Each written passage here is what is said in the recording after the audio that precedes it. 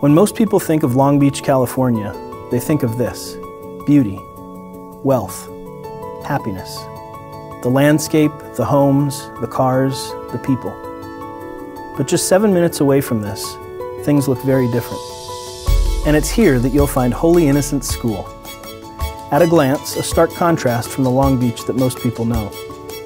But it's not what's on the outside that makes this school so unique. It's what's happening on the inside. The pursuit of truth, the practice of goodness, the worship of Jesus Christ. And as a result, an appreciation for true beauty, true wealth, and true happiness.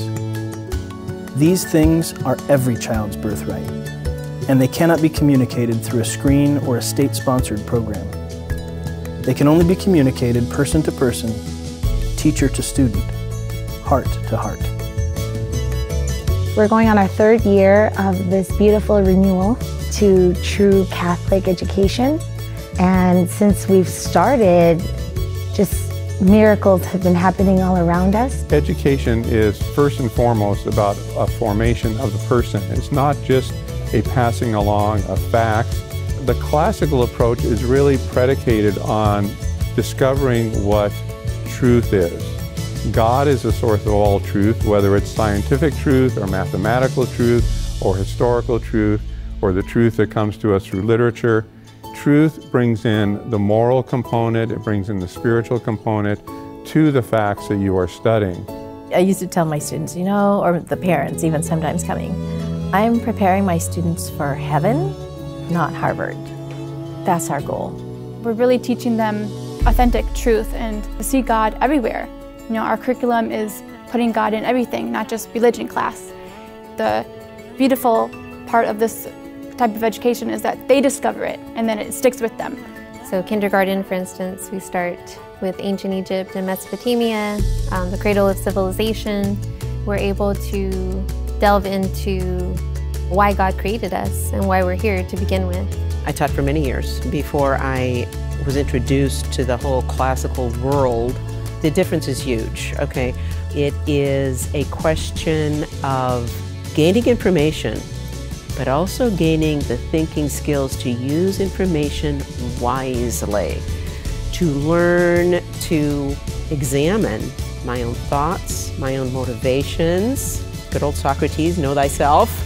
And after that, being able to look at the world around me and have a depth to analyze. That's what I want to see in them. The responses from the students have really been just a source of joy for me, just because they're so into it. Our community is very unique in that we are in a Title I region.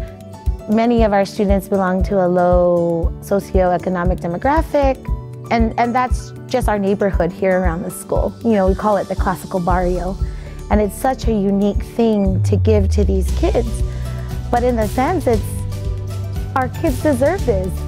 For me, it's been a privilege to see how these children who mainly have Spanish-speaking families at home, so they don't get that English support. But it's really beautiful to see how they too are understanding. It's being able to give them that foundation. I definitely see a love of learning in these children. They go home and they want to study. They want to know more.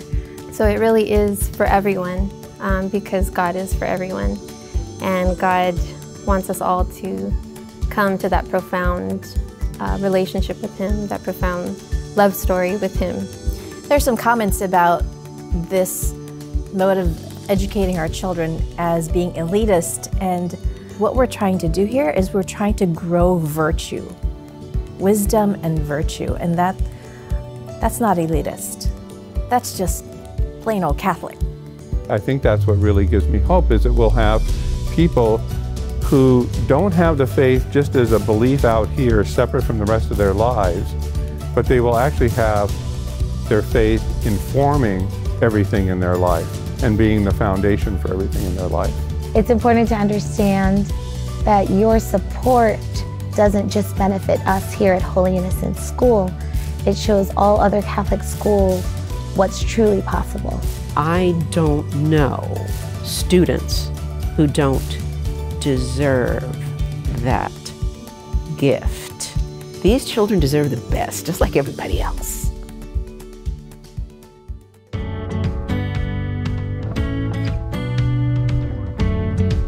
I pledge to seek the truth and to love all that is good and beautiful.